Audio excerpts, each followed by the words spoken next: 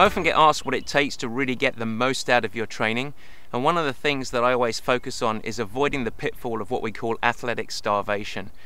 You train to try and yield big results, but you need to make sure that you support that training with adequate fueling both during and immediately following the activity, as well as proper hydration to support it. The number one thing that you can do to support your training is ensure that you get your fueling and hydration right so that it can support it, and so that you avoid the very, very stressful situation of what we call athletic starvation.